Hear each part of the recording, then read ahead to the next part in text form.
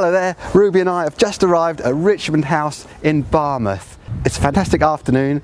We're coming towards the end of May and it really feels like summer's arriving. The beach is only a few hundred yards in this direction. I've already seen some guests wandering off there for a quick dip in the water. As you can see, Richmond House has got a massive car park here. There's room for easily 6 vehicles, probably more. But this is just the start of the story. Stay watching and I'll tell you more in a minute.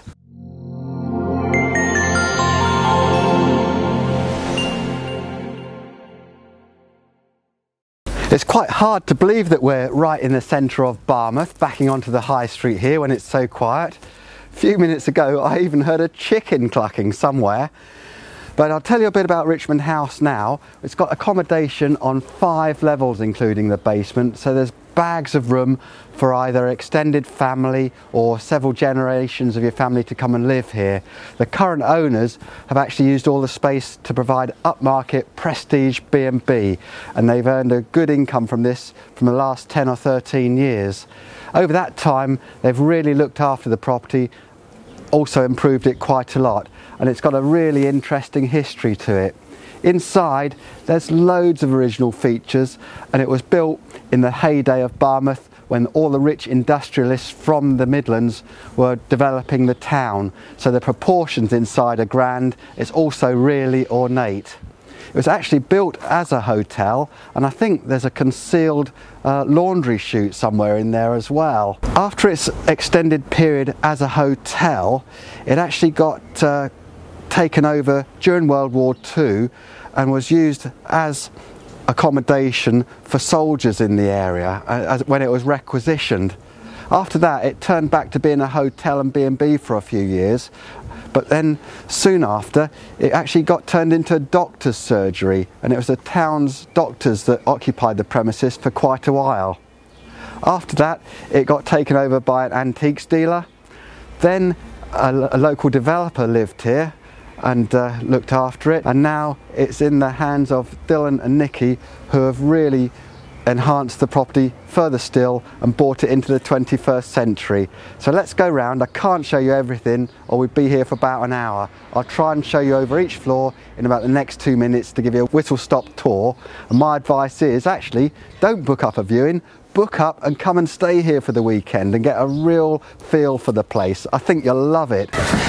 As you come in the main entrance door and into the reception hallway here, you can see a really high ceiling, lovely doorbells. Drop my microphone now. And this staircase is an absolute work of craftsmanship here. The ground floor at the moment is used by the current owners as their main living accommodation and sort of ground floor flat really.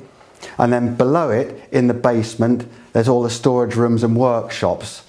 In this ground floor area, we've got a kitchen, the owner's lovely bay-fronted lounge.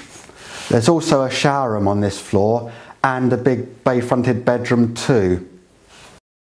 I just wanted to give you a quick glimpse of what the basement is like. It's divided up into about 3 rooms, but there's all sorts of nooks and crannies down here. It's mainly used as a storage area and for workshop space, but there's also a boiler room where all the heating controls and plumbing is as well. It all feels pretty dry in here. It's also been rewired, and there's also the fire security system is also connected down here, and there's another door out here which takes you to the front garden.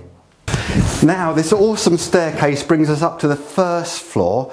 At the moment it's given over to B&B customers' living room, dining room and the kitchen for the B&B, plus there's another toilet over here. But you could just as easily use this as further main accommodation for family occupancy. There's a lovely sea view off the landing here. I'd like to say that the tour is nearly over, but we're only halfway because this is the 2nd floor and there's another one above to go to next. On this 2nd floor here, this is given over to the bed and breakfast rooms. So there's 3 bedrooms on this floor. They're called Snowdon, Bala and Bardsey. Each one of them has got its own ensuite bathroom.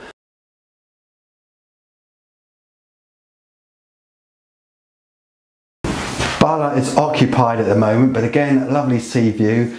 even a sea view from the bathroom with that one. And then Bardsey is at the back here, and that overlooks inland up to the hills. Again, beautiful bathroom with this room. And there's also another bathroom over here on my left. I'm right on the very top floor now, and this floor is arranged like a little apartment. There's a bathroom over here, which is all fitted out to a good modern standard.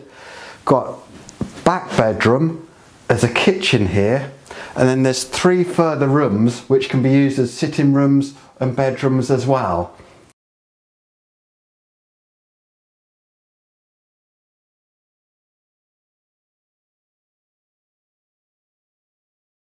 Well, it's been an awesome afternoon here at Richmond House. Hope the tour round's been useful to you. Millie here and Ruby have both enjoyed the afternoon too. Now, there are a few disadvantages with buying big Victorian houses like this. Sometimes they can be cold and drafty. I don't think that's going to be the case with Richmond House, with all the double glazing and the up-to-date central heating system that is so well controlled that when you come around and view it, the owners will go through all their costs of the energy with you, and I think you'll be quite surprised how reasonable they are. The other drawback can be that you have a lot of maintenance on houses like this, but actually, once again, the house has been so well maintained that I think everyone's on top of most jobs and there's no backlog for you to fight against once you move in.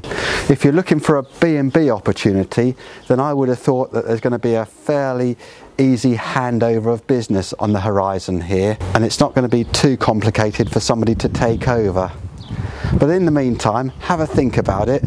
If you want to come and view it, or you'd like a video of your own house to sell it, please give me a call on the usual number. That's 01341 281 599. If you don't know much about Barmouth, wait till the link at the end of this video, and that'll take you to my short video about the town. And if you need to watch more Sanderson Estate Agents videos, please subscribe to Sanderson Estate Agents YouTube channel, press the little alarm bell icon, and then you'll be notified of new properties coming on the market once the videos are made. So I'm Andy Sanderson, this is Millie, that's Ruby. Thanks very much for watching, and I hope to hear from you soon. Bye bye now.